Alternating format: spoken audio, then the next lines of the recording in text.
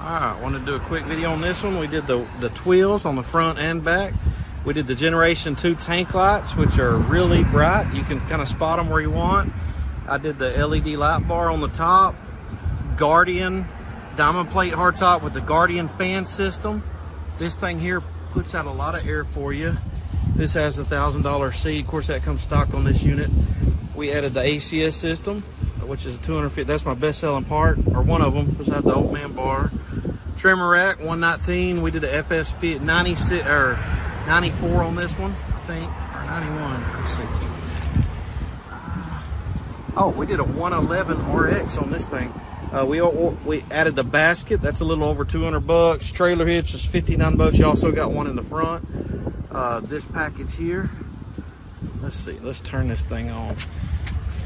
So I did the LED lights on the side there, and I did your bar here. And then we put your fan. Where's your fan switch? Oh yeah, put it right here. We got the fan going. We got your tank lights, which are super bright. Those are a little under 300. Then we got the LED bar on top, so you can go out and kill some vampires with this thing.